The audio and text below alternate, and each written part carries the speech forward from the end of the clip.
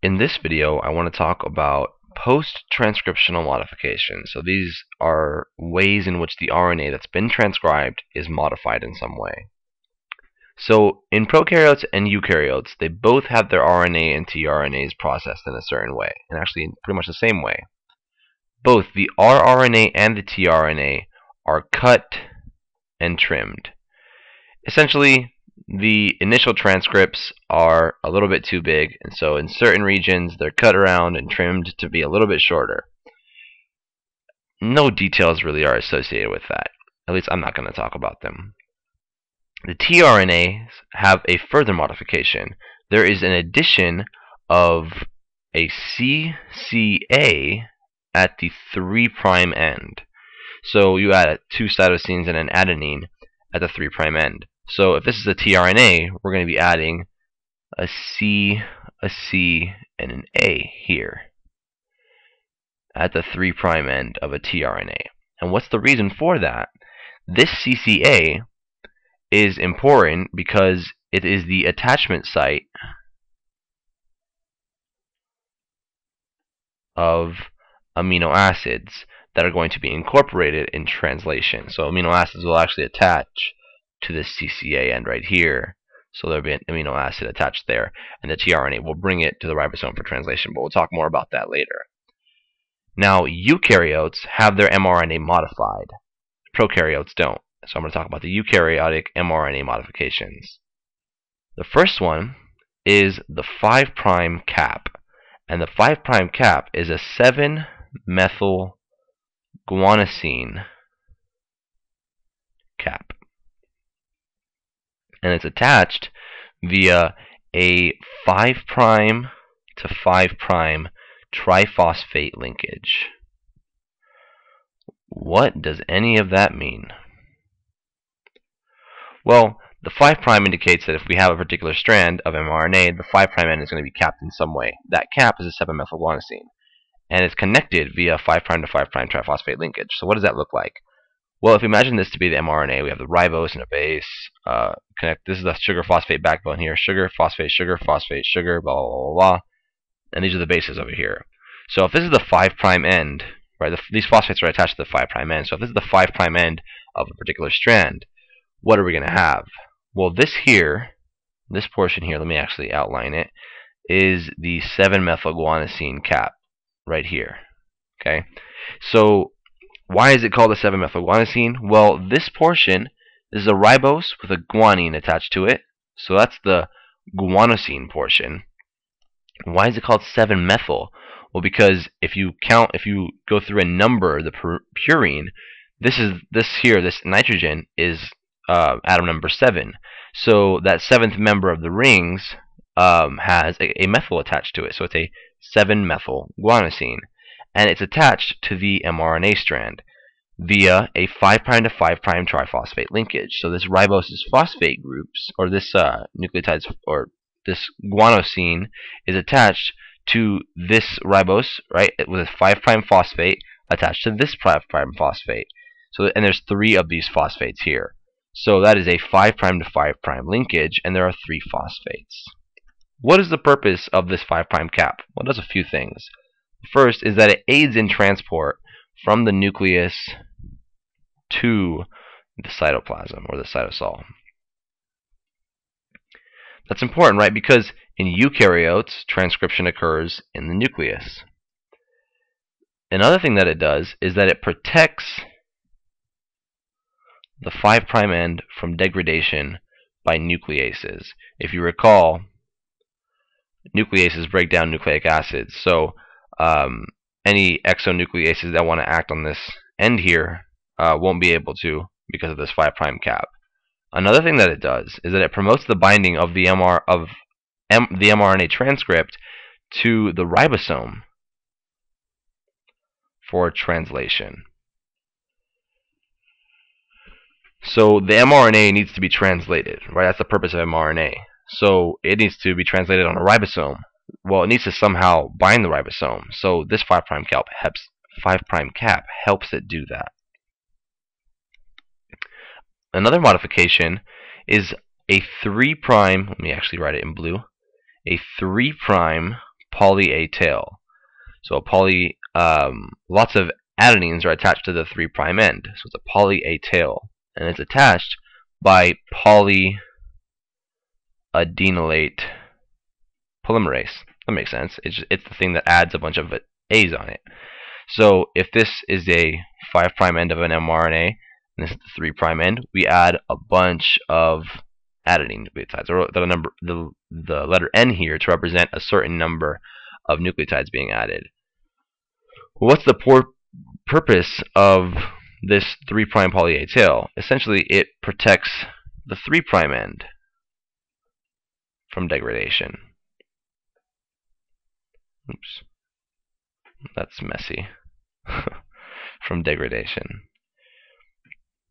And usually there are about like 100 to 300 A's that are added to that 3' end. The third modification to mRNA in eukaryotes is splicing. The mRNA transcripts are spliced. This is carried out with this thing called the spliceosome.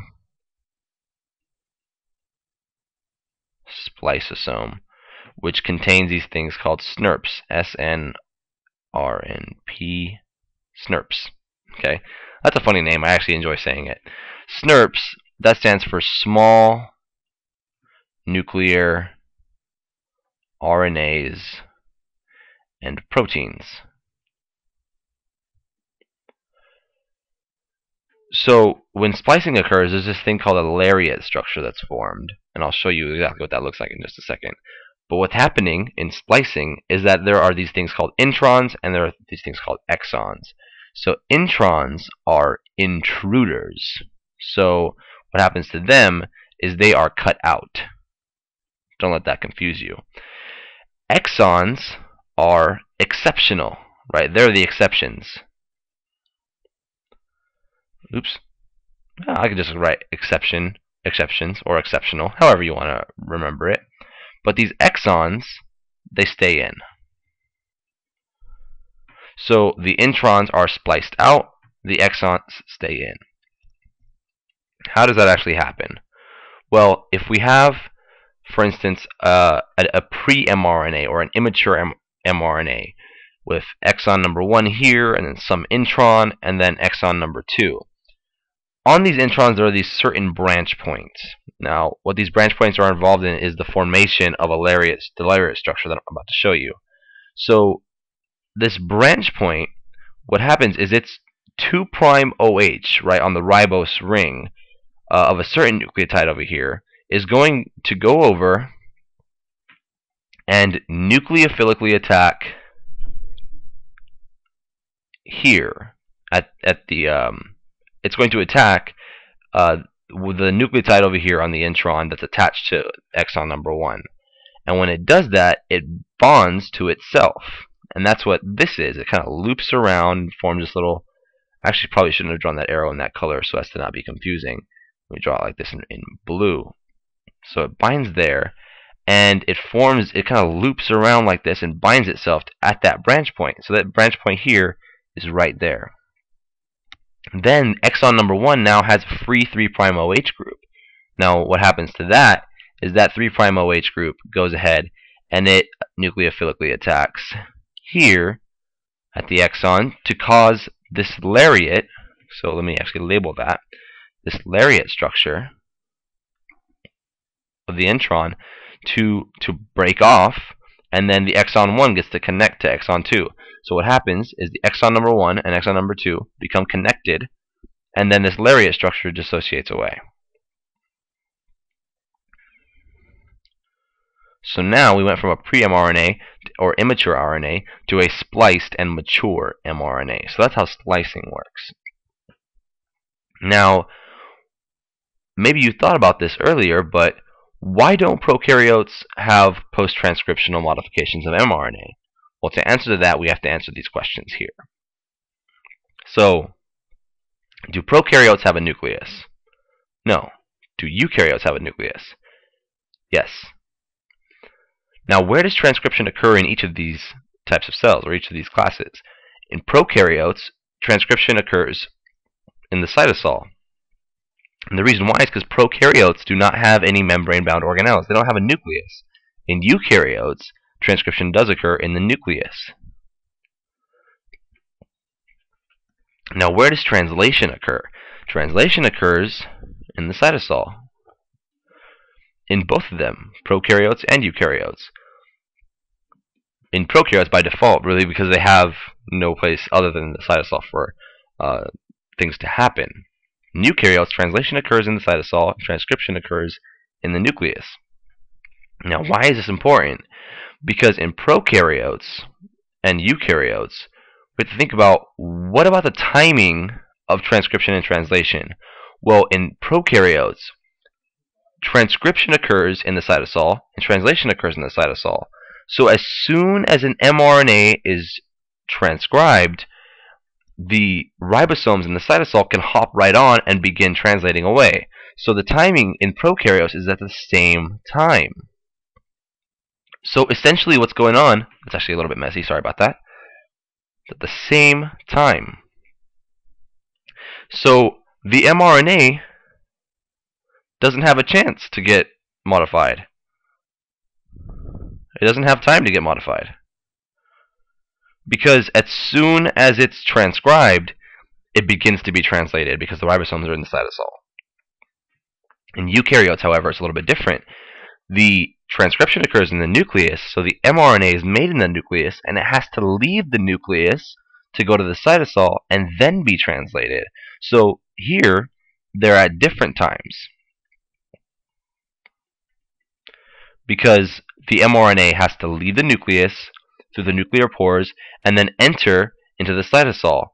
So then translation can occur.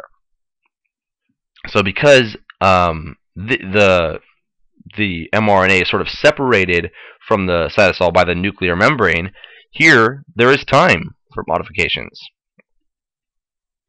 essentially. So that subtle difference of, the presence or lack thereof of a nucleus is important in answering this question here, and I hope that made sense. I hope this video was helpful in understanding these topics. One last thing, I am a tutor. If you live in Southern California, feel free to contact me via email at moofuniversity@gmail.com. See the description below for more details. Thank you for watching.